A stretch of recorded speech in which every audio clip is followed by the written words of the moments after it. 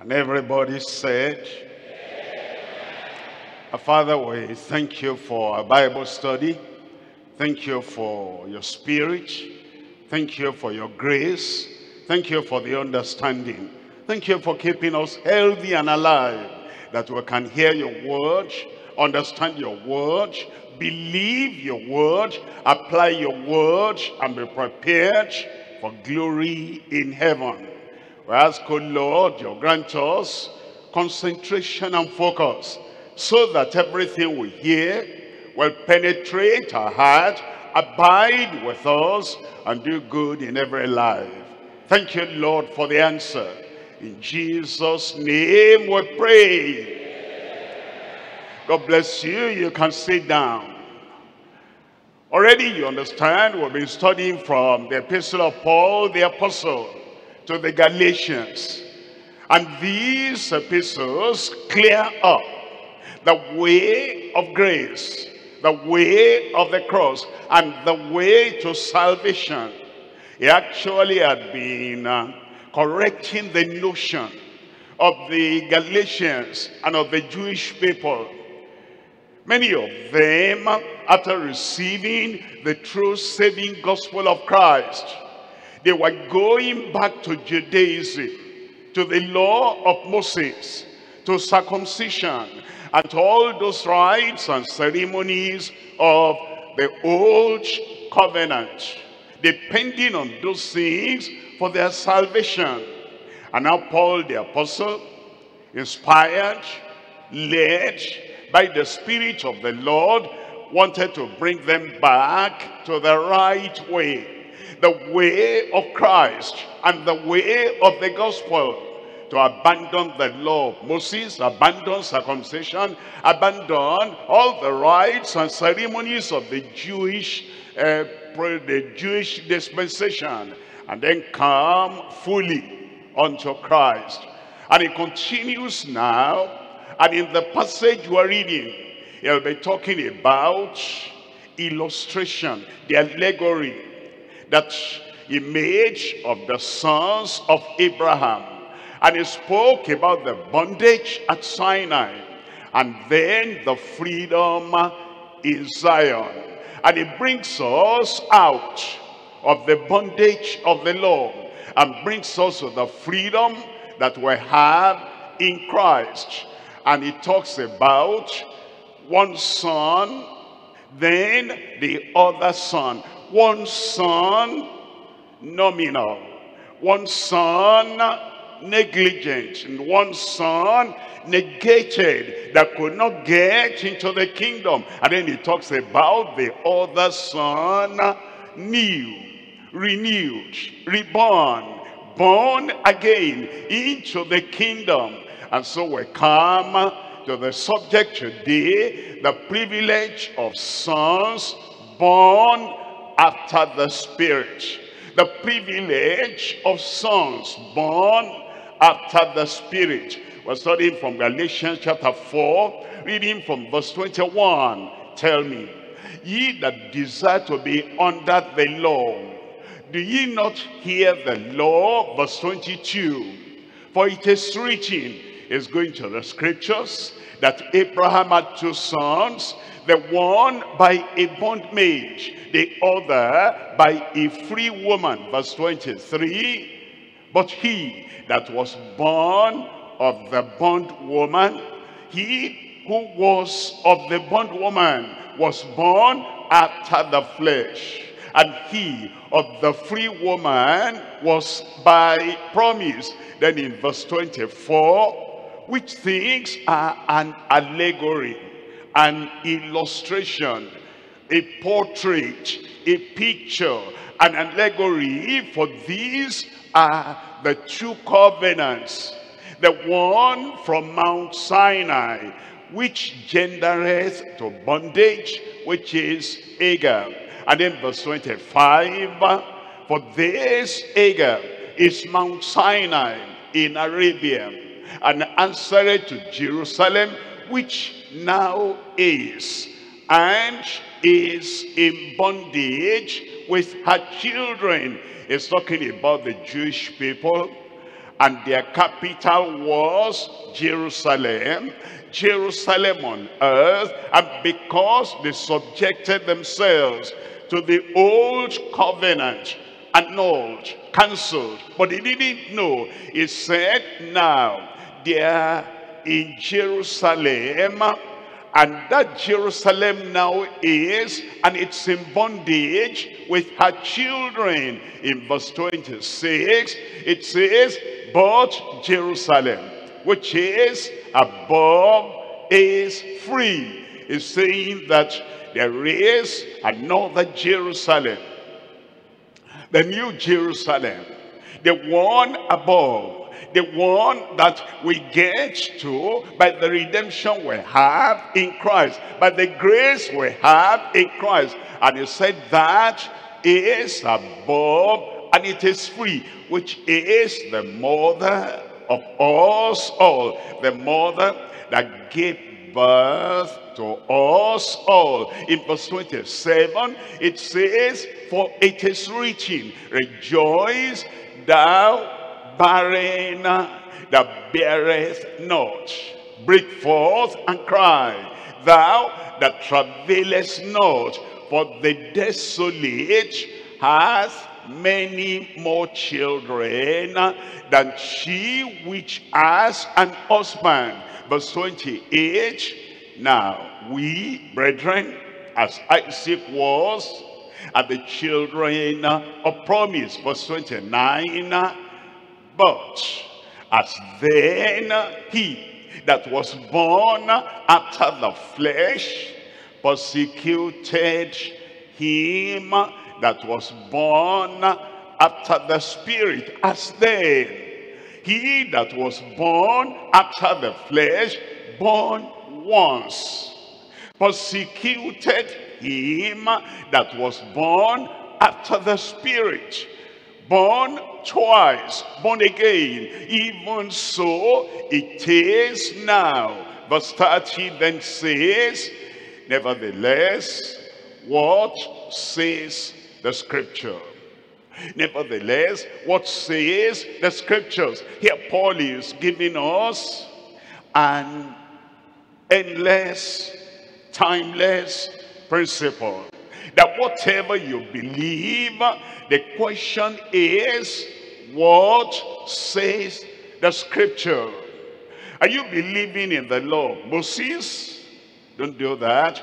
What says the scripture?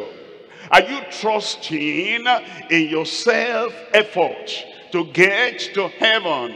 Don't do that. What says the scriptures? Are you thinking your good works, your righteous works, your self-righteousness will get you to glory? It says, go check up in the scriptures. What says the scriptures? Do you believe on the Lord Jesus Christ and Jesus alone, by faith in him alone, for you to get to heaven? And then Judaizers are coming to you and they're saying that is not enough. Don't listen to them.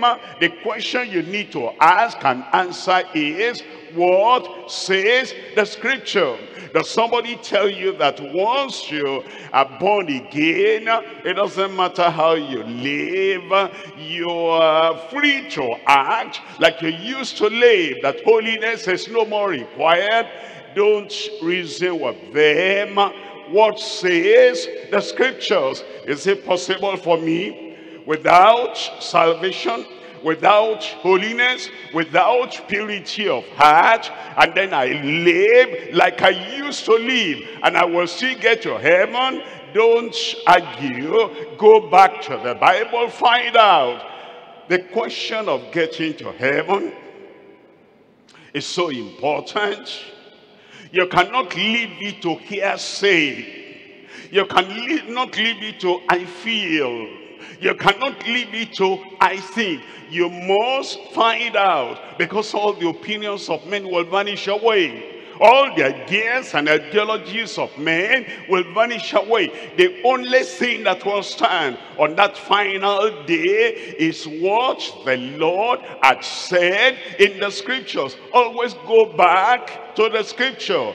Nevertheless, what says the scripture? Cast out the bondwoman and her son. For the son of the bondwoman shall not be heir with the son of the free woman. Verse 31. So then, brethren, we are not children of the bondwoman, but of the free.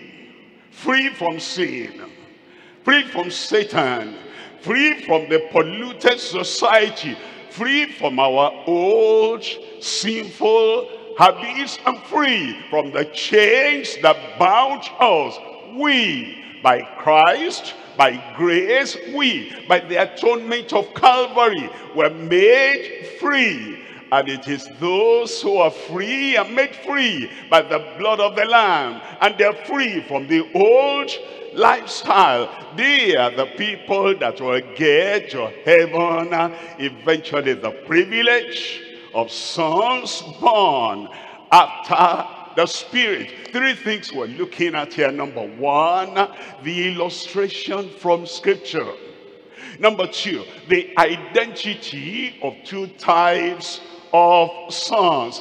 Number three, the inheritance of true saints. Let's look at number one, the illustration from the scripture. Already we've read those verses 21 to 26, the allegory, the illustration, the example that Paul the apostle gave to illustrate what he had to teach, so that that illustration will make us think, will make us look at the word of God and interpret the word of God appropriately. There are three things here. Number one, revelation from the scripture of truth.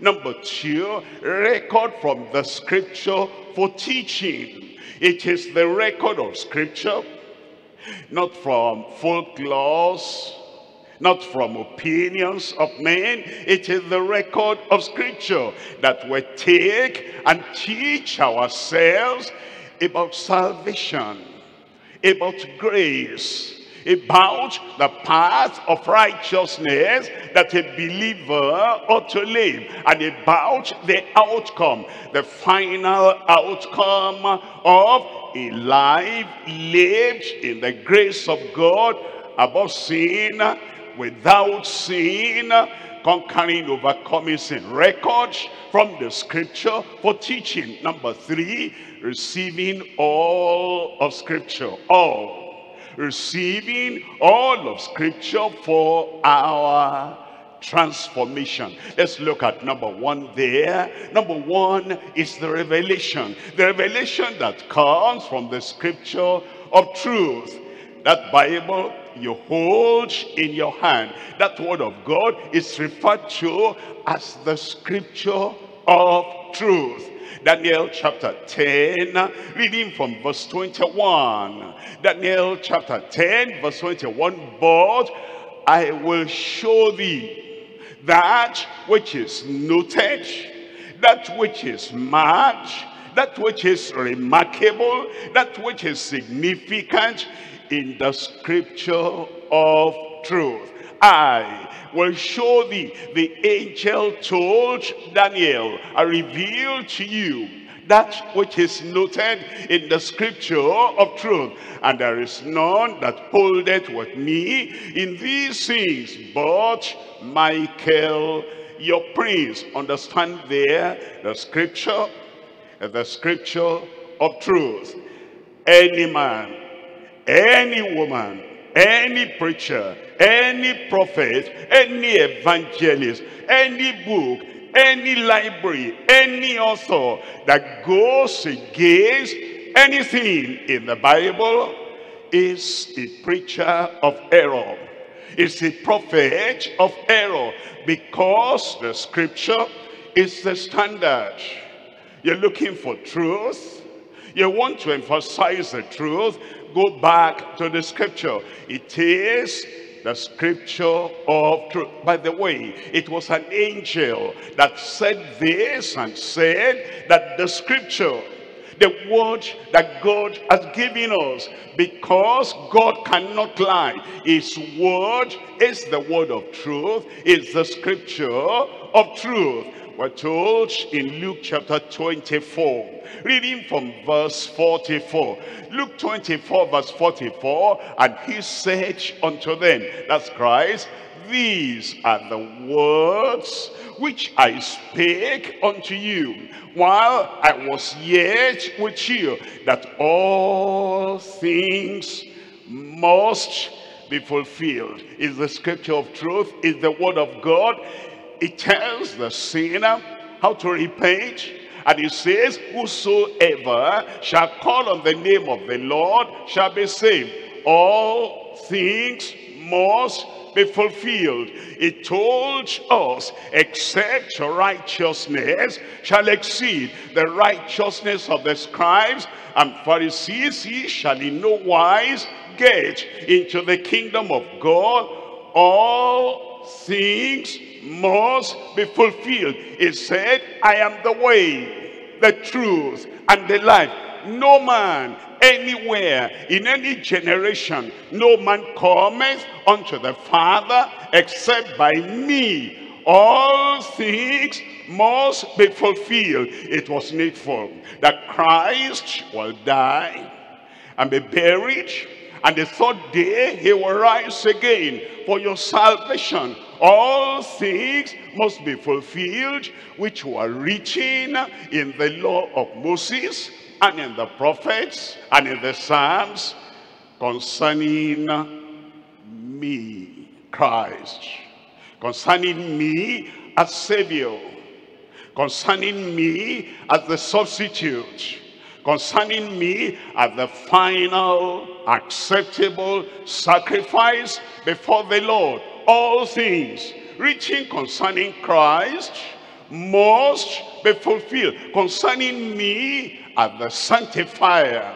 concerning me as the one that comes and it renews your life, it changes your life, and it makes you fit for eternity. All things concerning me, written about me, that he will be the one, and when he comes, he will immerse, empower, baptize his people in the Holy Ghost and in fire. All things written about Christ must be fulfilled. Everything concerning me. Look at verse 45. In verse 45, then open he their understanding, that they might understand the scriptures. The scriptures of salvation, the scriptures of transformation, the scriptures that converts us, the scriptures that set us in the way of righteousness for a good eternity.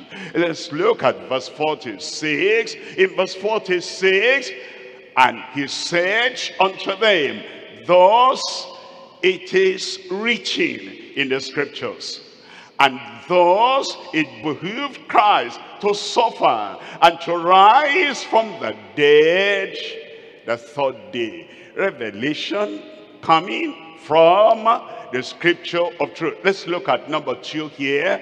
Number 2 is the record from the scripture for teaching.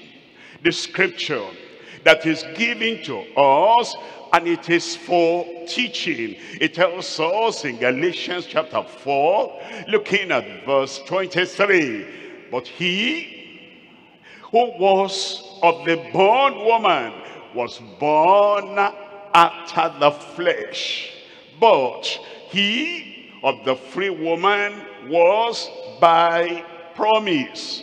All of us, like that first son of Abraham, were born of the flesh. Born of the flesh. And if we're going to belong to the kingdom of God, we must be born of the promise.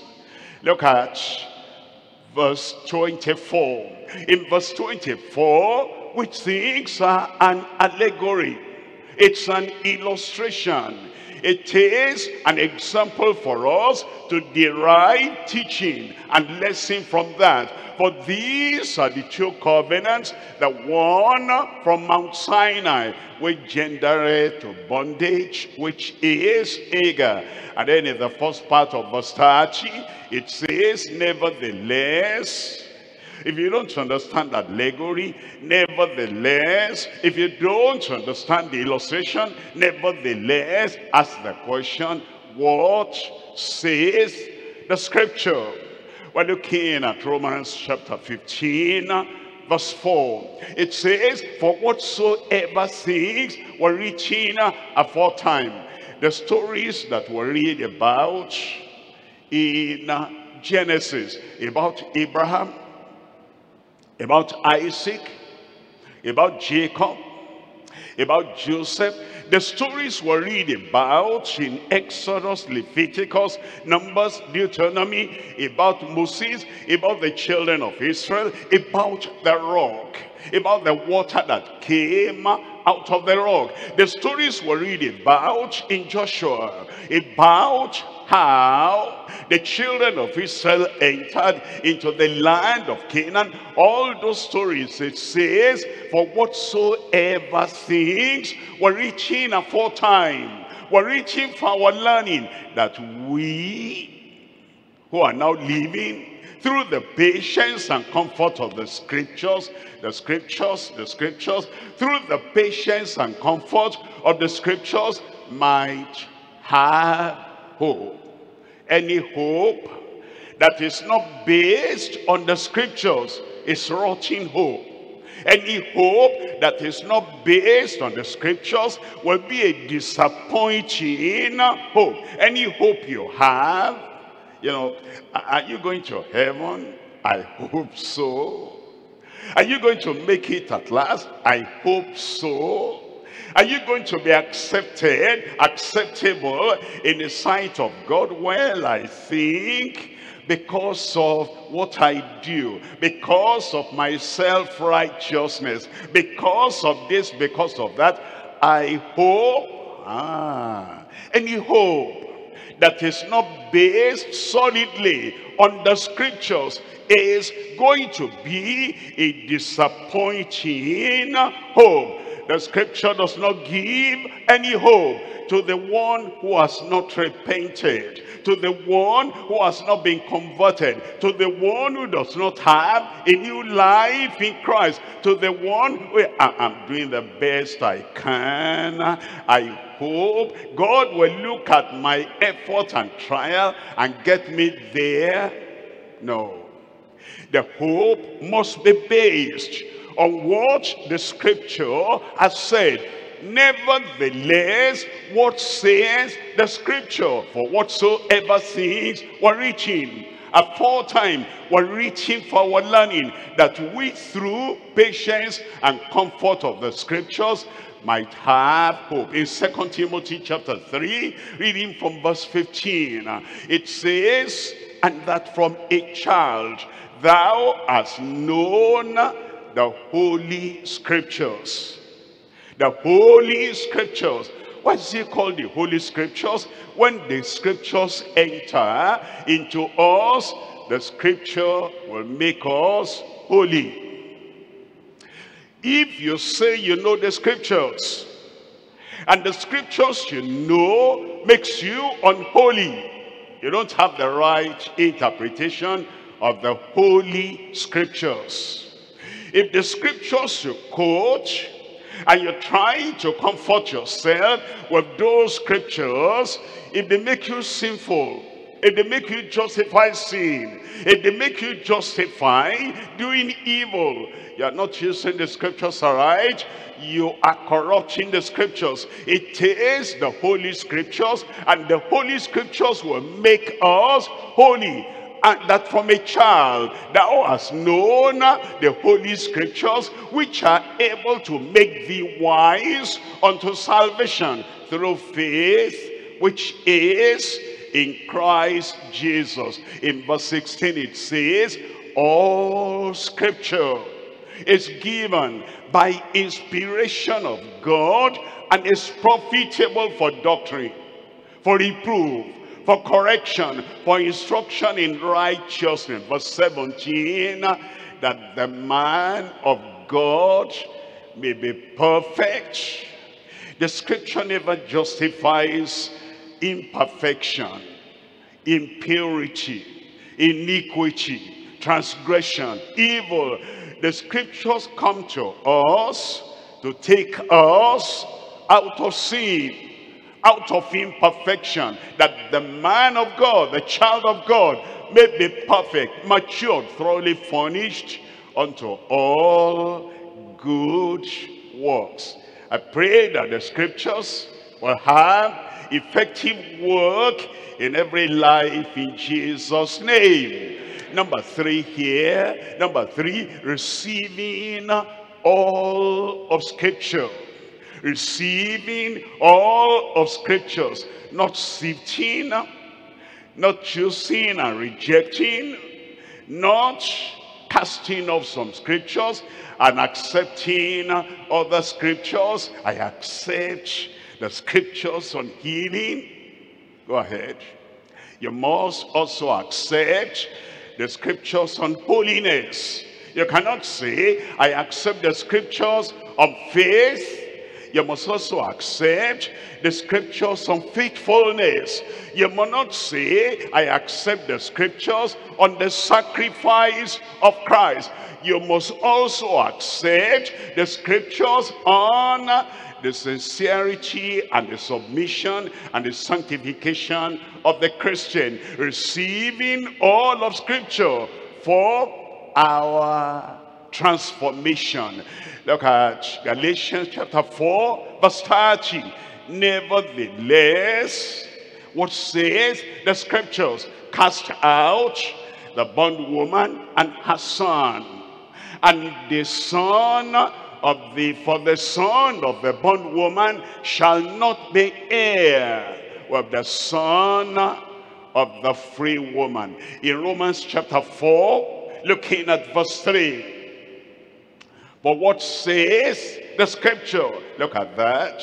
All the time, you're in Galatians, what says the scriptures? You're in Romans, what says the scriptures? You're in the house fellowship, what says the scripture?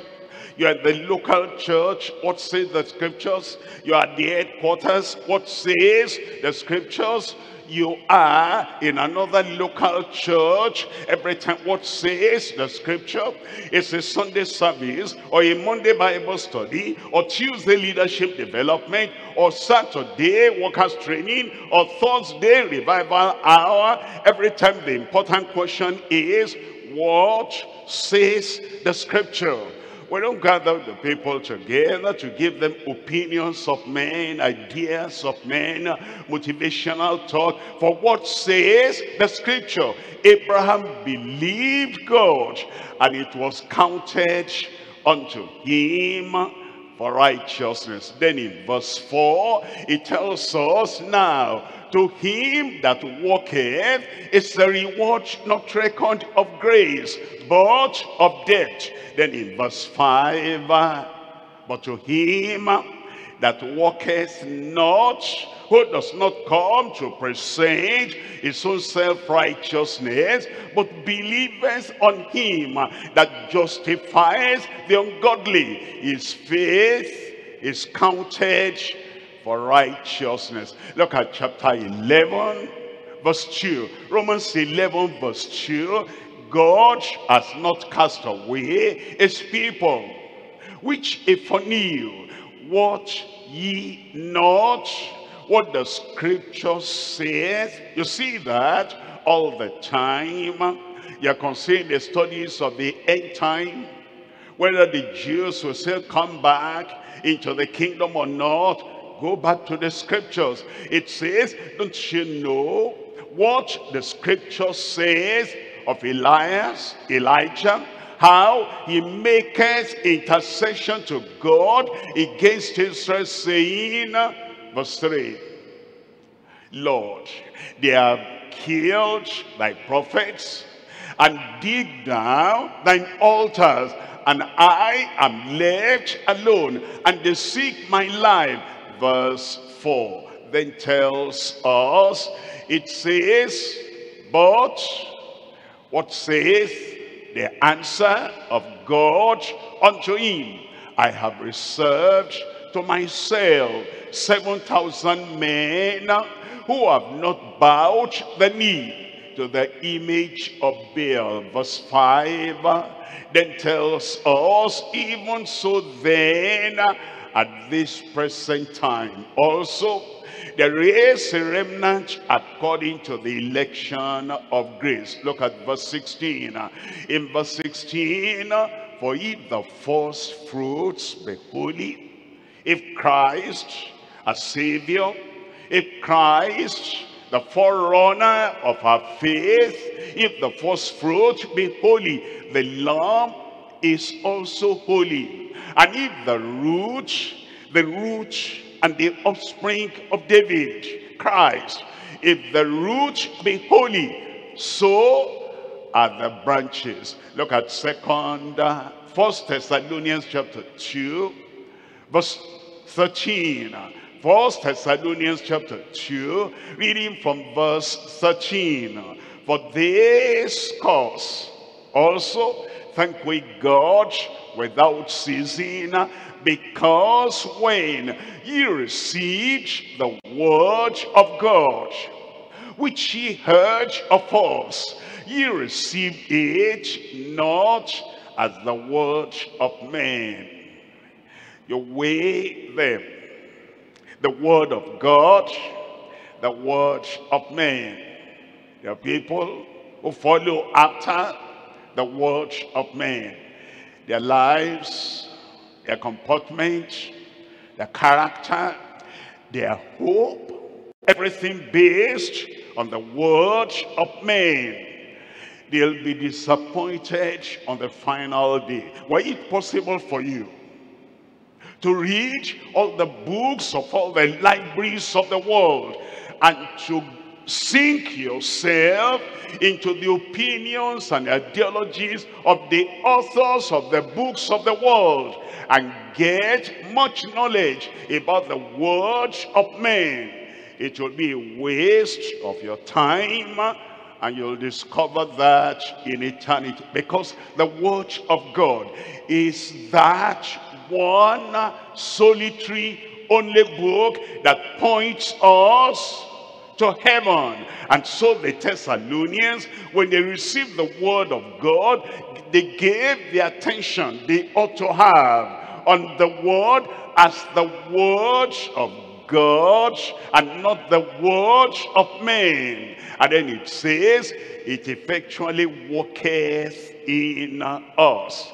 It effectually worketh salvation in us. It effectually worketh sanctification in us. It effectually worketh empowerment of the Spirit in us. It worketh in us, and it puts us on the straight path that leads to glory. We're coming to point number 2. Point number 2, the identity of two types of sons. The identity of two types of sons. It tells us about the one that was born after the flesh, and then tells us about the one that was born after the spirit. 3 things we're looking at here.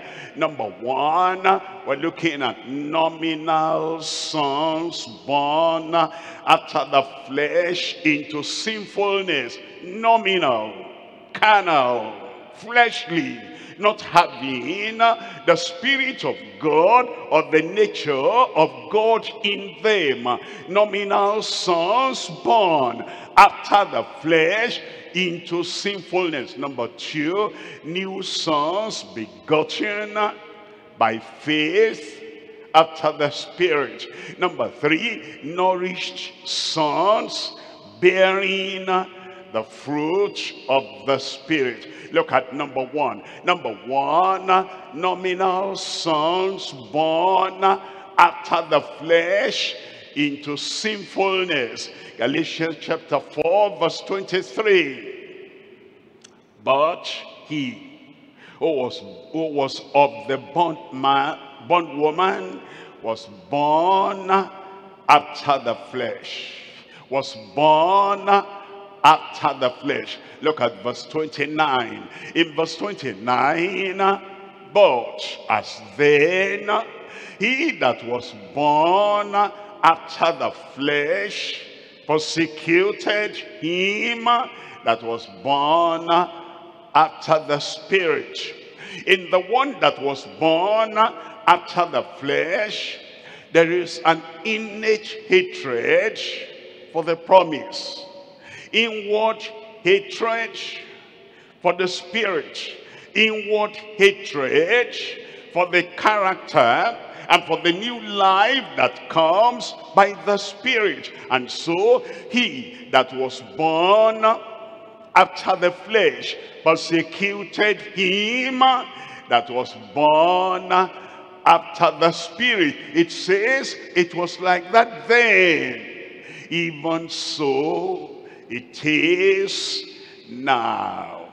Even so it is now. The one born after the flesh will ridicule. The one born after the flesh will hate. The one born after the flesh will throw stones. The one born after the flesh will belittle the one born after the Spirit. Look at Romans chapter 9 verse 6. Romans chapter 9 verse 6. Not as though the word of God has taken on effect, for they are not all Israel who are of Israel. They are not all Israel who are of Israel. Look at verse 7. Neither because they are the seed of Abraham are they all children, neither because they are of the seed of Abraham are they all children. The Jews didn't understand that at the time of Christ. When Christ said, and ye shall know the truth, and the truth shall make you free. They said, we be born of Abraham. How sayest thou, we shall be made free? Oh, he said, whosoever committeth sin is the servant of sin, and the servant abideth not in the house forever.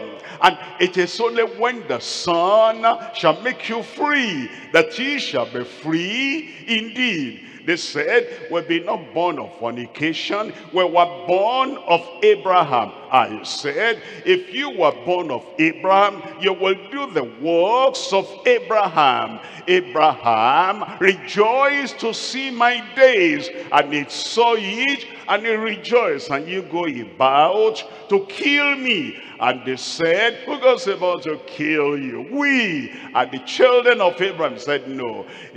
They said, when the sons of God, he said no. He said, you are of your father the devil, and the works of your father ye will do. He was a murderer from the beginning, and he abode not in the truth. And when he tells a lie, he speaks of his own, for he is a liar and the father of it. The Lord Jesus Christ was telling them, yes, you are Jews, but your character does not show that you are born again, that you are renewed. You are still of the flesh. You are nominal children. That's why he said, neither because they are seed, they are the seed of Abraham, are they all children, but in Isaac shall thy seed be called. It tells us in verse 8, it tells us that he is they which the children of the flesh, these are not the children of God. Born by Abraham, born by a religious man, even a righteous man, that doesn't make anyone a real child of God. That is, they which are the children of the flesh, these are not the children of God, but the children of the promise, they are counted for the seed. It tells us in John chapter 3, reading from verse 6. John 3 verse 6, that which is born of the flesh is flesh. That which is born of the flesh is flesh. What does that mean? He'll be filthy. What does that mean? He will be lustful. What does that mean? He'll be envious. What does that mean? He will be selfish and sinful. What does that mean? He'll be haughty, just human. That which is born of the flesh is flesh, and that which is born of the spirit is spirit. Galatians chapter 5, reading from verse 19. Now the works of the flesh are manifest. Those who are born of the flesh, those who are not born of the spirit, which are adultery, fornication, uncleanness, lasciviousness, verse 20, idolatry, witchcraft, hatred, variance, emulations, wrath, strife, seditions, heresies, verse 21, envies, murders, drunkenness, revelings, and such like, of the which I tell you before, as I have told you also in time past, that they which do such things,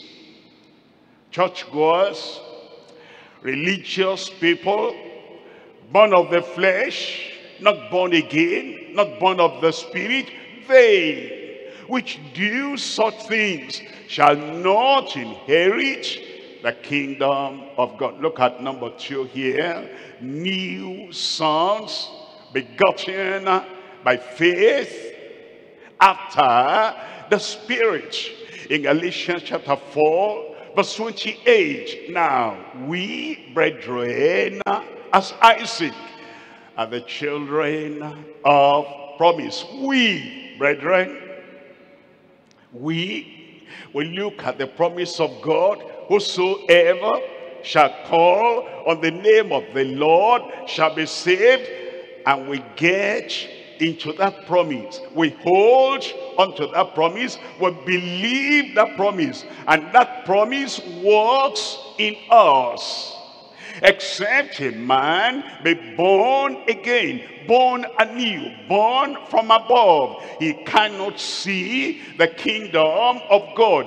Ye must be born again. We look at that promise of God, that proclamation of Christ, and we desire being born again, desire transformation, desire the new life. We are the children of promise. And then it says that you abstain from all appearance of evil, and the very God of peace sanctify you wholly, your body, your soul, your spirit, and be preserved in that holiness and sanctification until the coming of Christ. Faithful is he that calleth you, who also will do it. We hold on to that promise. We accept that promise. We believe that promise. We consecrate for that promise. And then in us, there is a new transformation. We are the children of promise. Tarry in Jerusalem until ye be endued with power from on high. because I send the promise of the Father unto you. For John truly baptized with water unto repentance, but ye shall be baptized in mass, empowered in the Holy Ghost. And we tarry, we believe him, and because of that, the promise is fulfilled unto us. The children of promise will live by the promise. We stand by the promise. We pray in this promise. We live in the promise. It says, now we, brethren, are as Isaac was, the children of promise. It tells us in 1 Peter chapter 1, looking at verse 3. 1 Peter chapter 1 verse 3. Blessed be the God and Father of our Lord Jesus Christ, which according to his abundant mercy has begotten us again. Begotten us again, who are born by human parents, but now by the promise of the Lord were begotten again unto a lively hope by the resurrection of Jesus Christ from the dead. Verse 23, it tells us the consequence, being born again, being born again, being born again, not of corruptible seed, but of incorruptible, by the word of God, which liveth and abideth forever. Liveth and abideth forever. The same word, the same power that made those apostles to be born again in the first century, that same word abides today, because it liveth and abideth forever. It tells us in 1 John chapter 5 verse 1. 1 John chapter 5 verse 1. Whosoever believeth that Jesus is the Christ is born of God. Born of God. These are not nominal worshippers, nominal churchgoers, nominal Christians who just, come to church and their lives are negative and their lives are kind of nonchalant and they do not have the Spirit of God. These are people that have come to God and they prayed and they saw the face of the Lord, and an heavenly operation was done in them, and they believed to the point of being born of God. And everyone that loveth him that begat, loveth him also that is begotten of him. Look at verse 2. In verse 2, by this we know that we love the children of God, when we love God and keep his commandments. We love God and keep his commandments. It's not like, people who think, they don't have to keep the commandment of God. I'm saved, I'm born again, I'm a child of God, I'm a member of the church, and therefore no matter what I do, obedient, disobedient, incorrigible, I'll still get there. No, that's the wrong spirit. The person who is going to get to heaven, and the person who is going to be acceptable in the sight of the Lord, must love God and keep his commandments. Look at verse 3. In verse 3, for this is the love of God, that we keep his commandments, and his commandments are not grievous. Look at verse 4. In verse 4 it tells us, for whatsoever is born of God overcometh the world. And this is the victory that overcometh the world, even our faith. Verse 18. In verse 18, we know that whosoever at that time, at this time, we know that whosoever in this church or in that other church, we know that whosoever is born of God sinneth not. But he that is begotten of God keepeth himself, and that wicked one toucheth him not. Number 3 here. Number 3, nourished sons bearing the fruit of the Spirit. Nourished. Nourished in the faith. Nourished in the word. Nourished by the Spirit. Nourished in the scripture of truth. We're looking at 1 Timothy chapter 4 verse 6. If thou put the brethren in remembrance of these things, thou shalt be a good minister of Jesus Christ.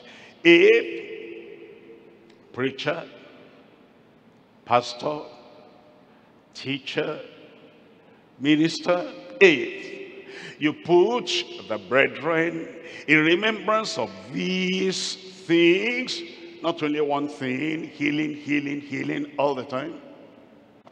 Not only one thing, deliverance, miracle all the time.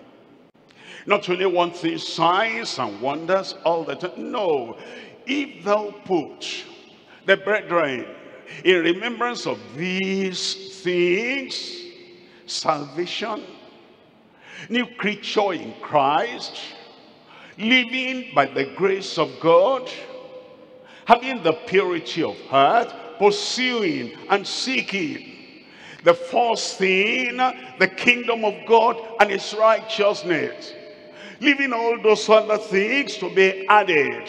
If thou put the brethren in remembrance of these things, thou shalt be a good minister of Jesus Christ, nourished up in the words of faith and of good doctrine, whereunto thou hast attained.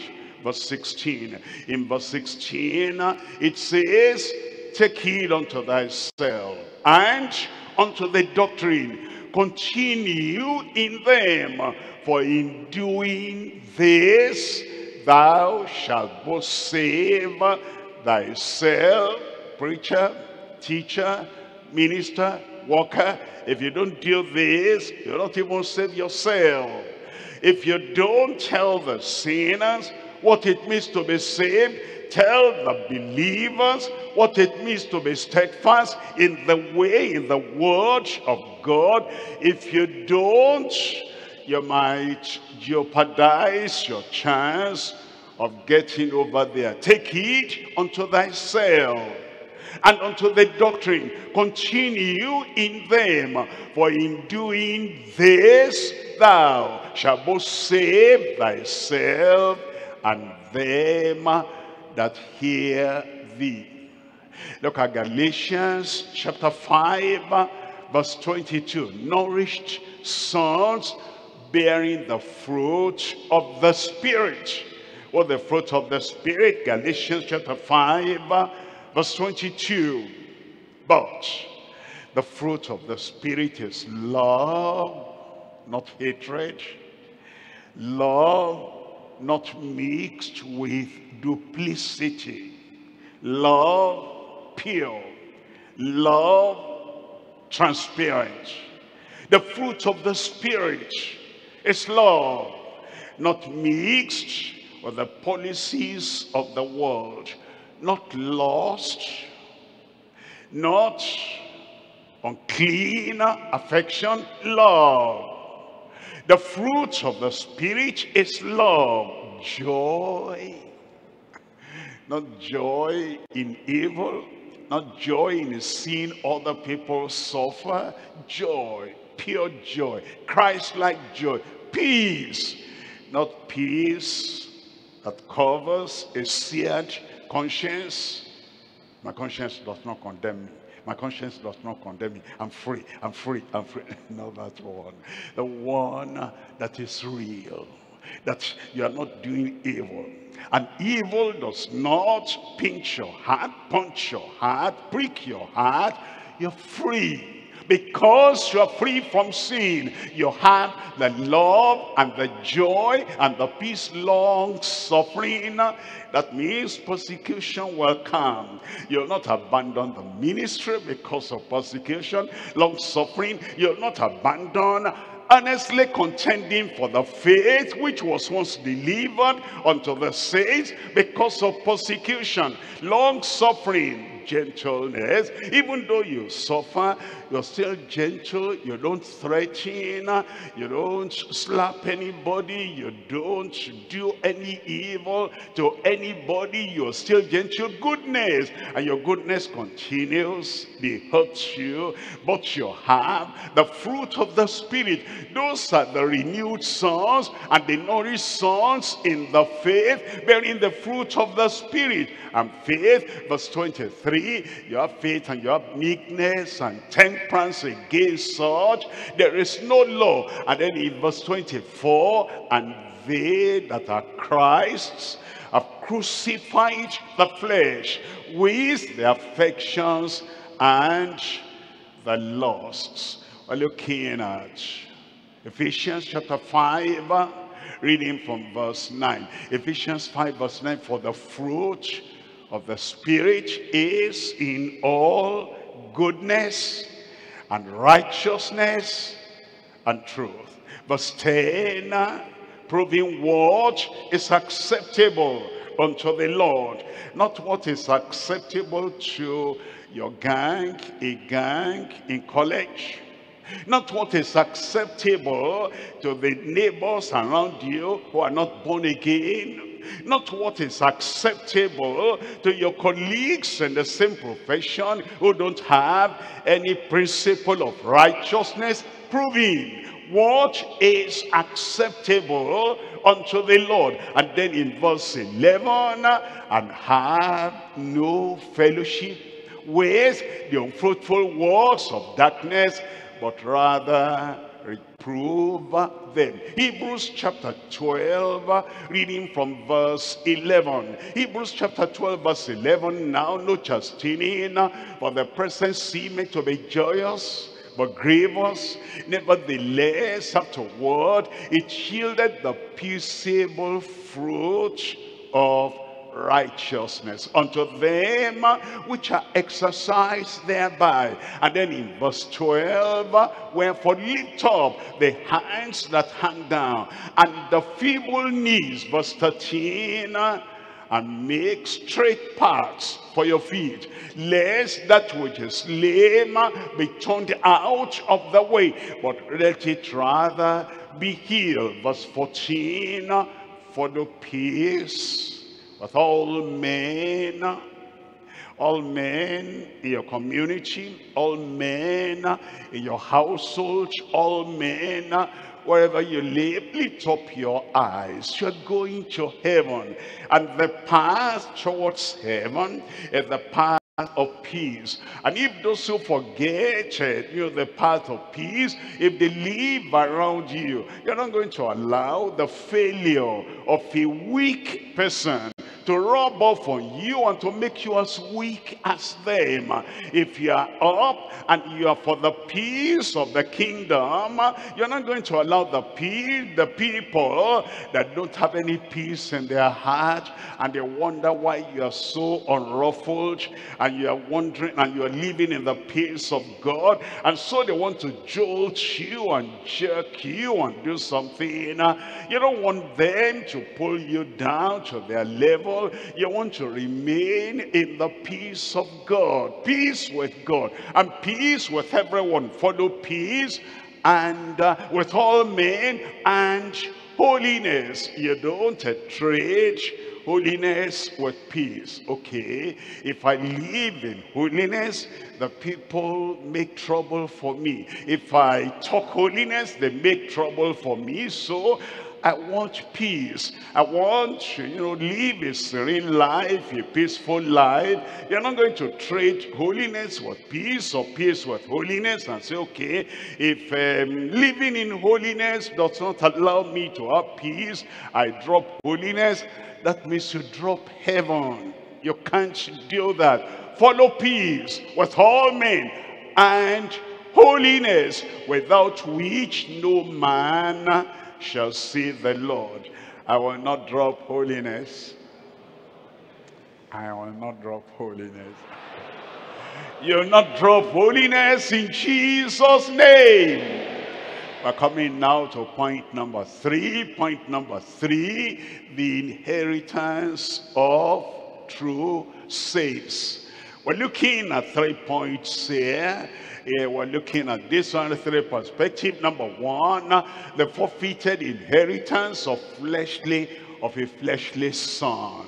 Number 2, the full inheritance for faithful saints. Number 3, the final inheritance for firm steadfastness. Let's look at number 1 there. Number 1, the forfeited inheritance of fleshly sons. We're looking at Galatians chapter 4 verse 30. Nevertheless, what says the scripture?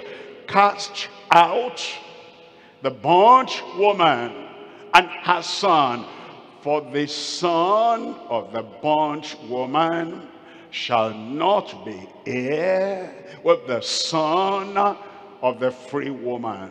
If you are bound by bad habits, even in this life, you lose your inheritance.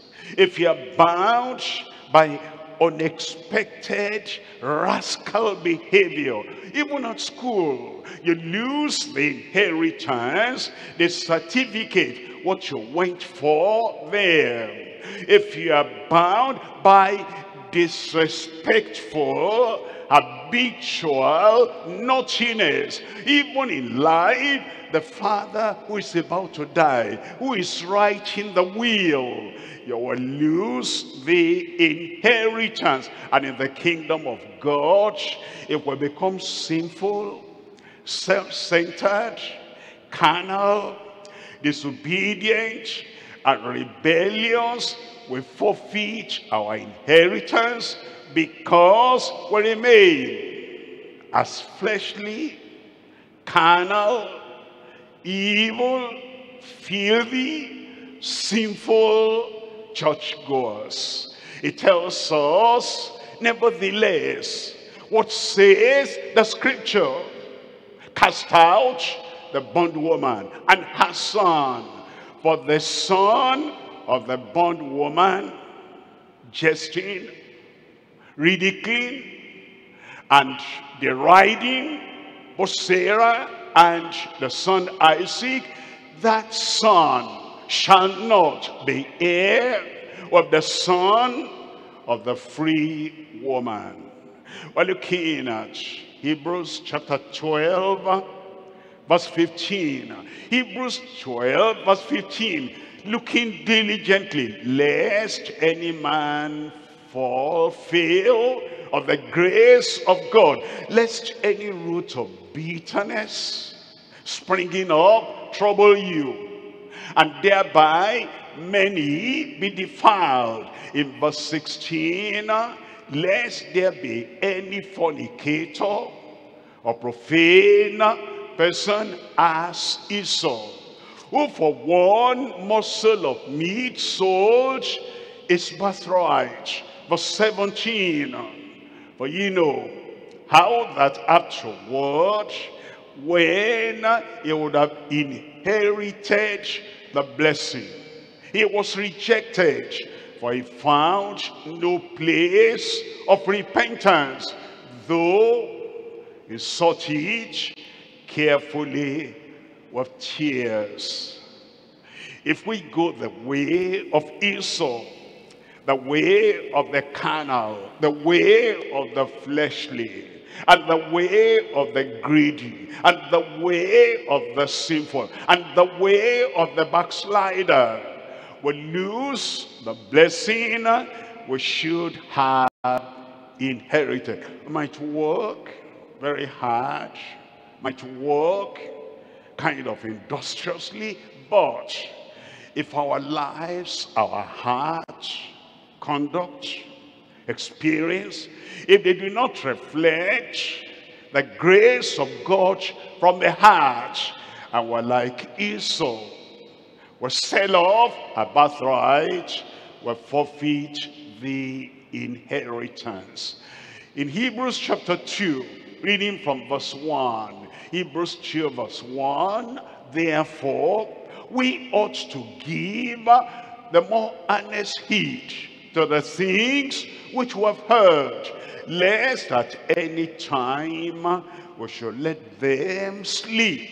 Verse 2, for if the word spoken by angels was steadfast, and every transgression and disobedience received a just recompense of reward.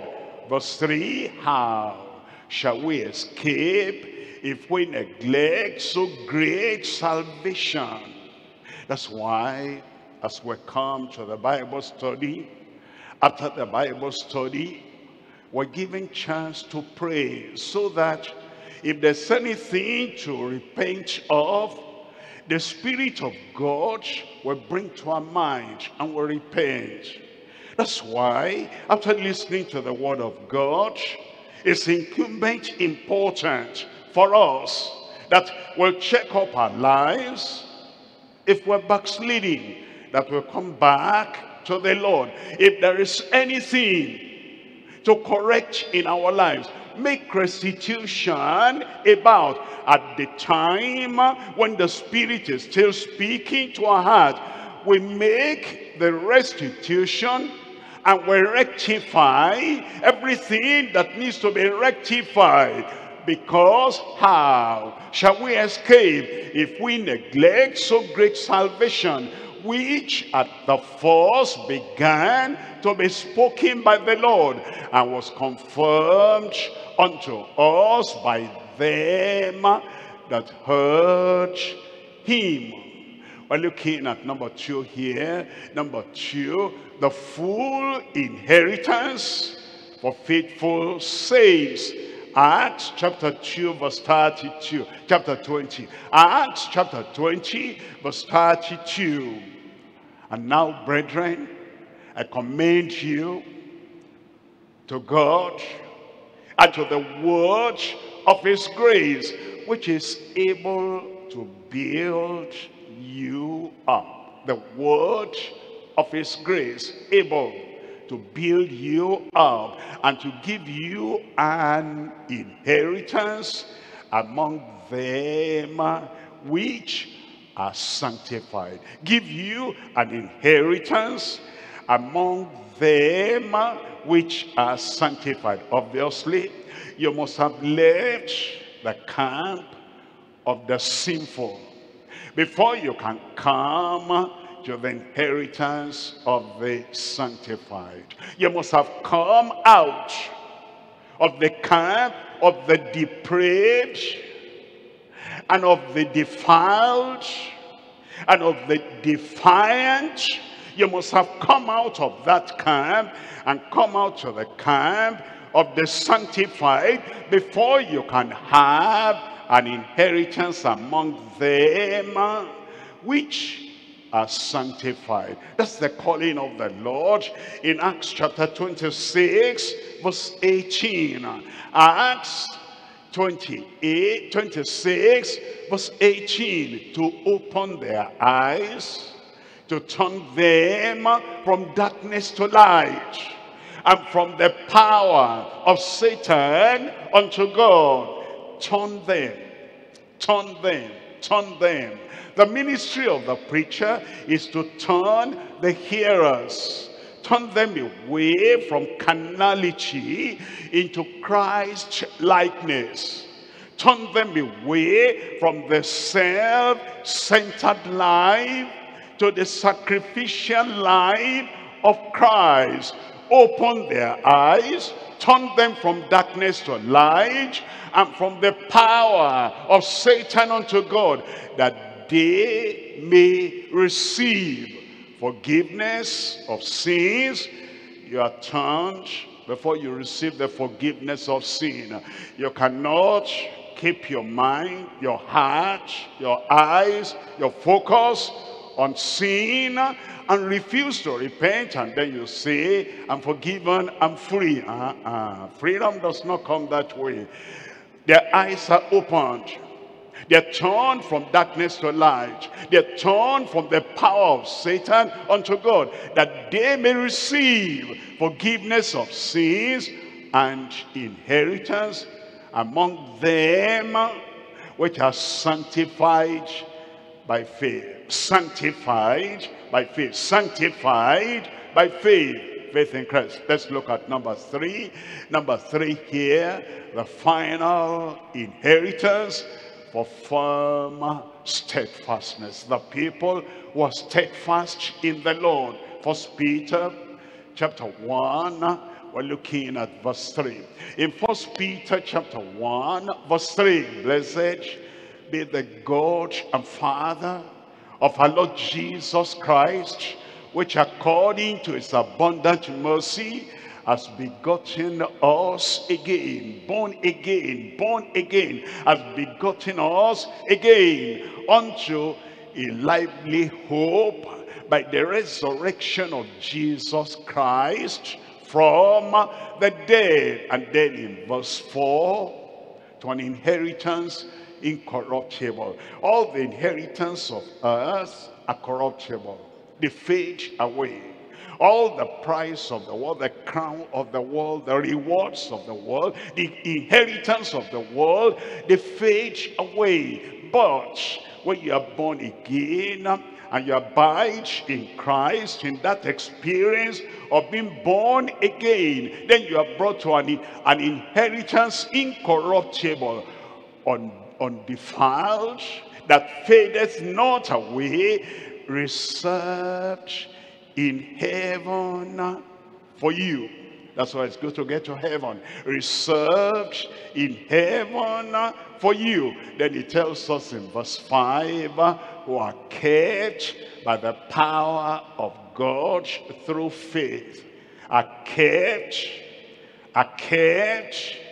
They don't wobble, go in, come out. They remain, they abide, they are steadfast in the kingdom of God. They don't allow the cord of the temptation of Satan, the cord of the temptations and trials of society to pull them away. They abide, they are kept by the power of God through faith unto salvation, ready to be revealed in the last time. I pray you will not miss that heaven. I will not miss that heaven. You'll not miss it in Jesus' name. But you must be born again and abide in the grace of God and live the life by the grace of God until the end of time, so that when the time comes from earth, you go to heaven, and forever and ever you'll be there in Jesus' name. Let's rise up now and talk to the Lord in prayer. We've heard the word of God, and we need to pray it in so that the grace of God will come into our lives, abide in our lives, and we'll keep on walking in righteousness and holiness before him all the days of our lives. And then when the time comes, he'll take us to heaven. Yes. Let's rise up.